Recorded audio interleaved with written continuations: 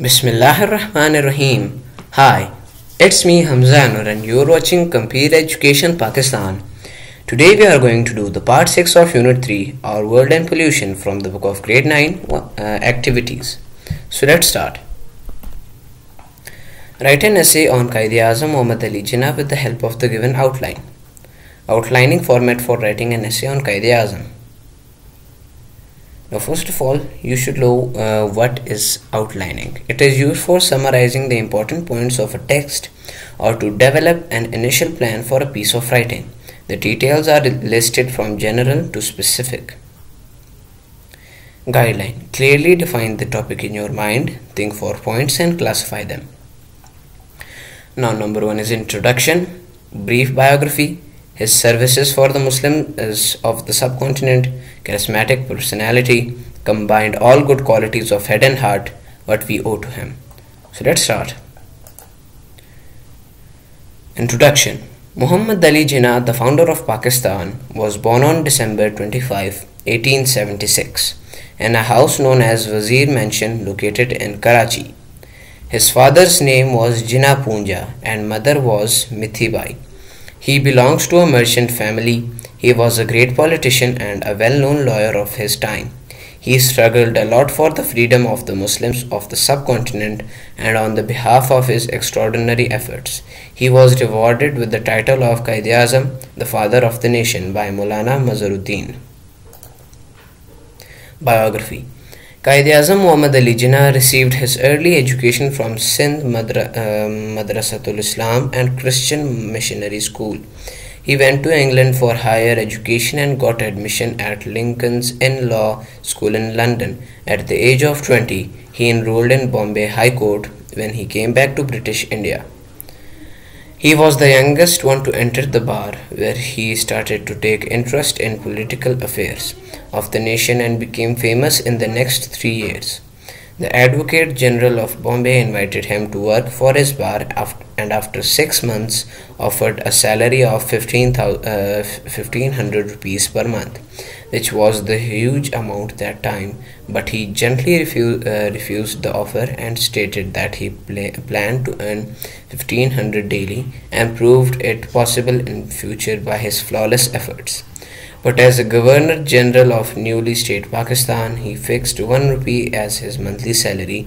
He was the man of the judiciary and sensible personality. His services for the Muslims of the subcontinent.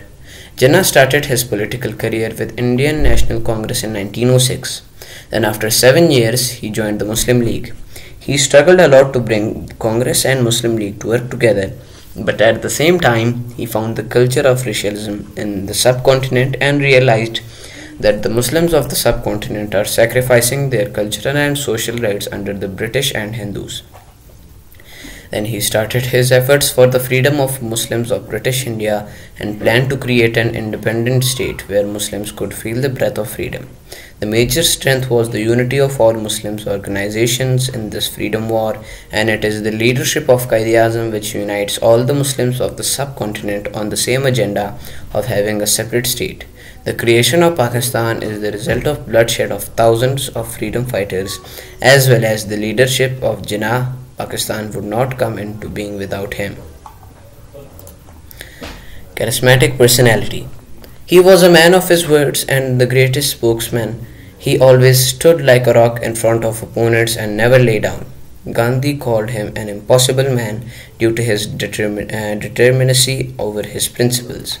Jinnah said, "Think 100 times before you make a decision, but once that decision is taken, stand by it as one man." In 1930, he became an undisputed leader of all the Muslims of subcontinent and started to lead Muslim League in 1933. In 1940, Pakistan resolution was drafted by Muslim League at Minar-e-Pakistan, Lahore, which has been proved as a backbone in the war of freedom.